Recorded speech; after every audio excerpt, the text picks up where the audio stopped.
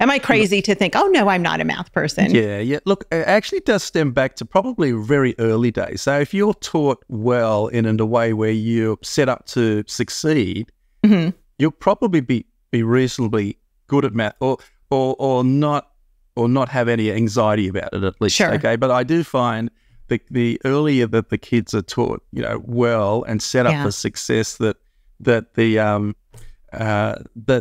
actually can enjoy math. They might like stuff, other stuff a lot better, which is fine. But as long as you can have a level of success, then I think that's really entwined with the enjoyment of it. I guess it's like anything. If you're trying to do something but you're failing all the time, that's not enjoyable, right? Right.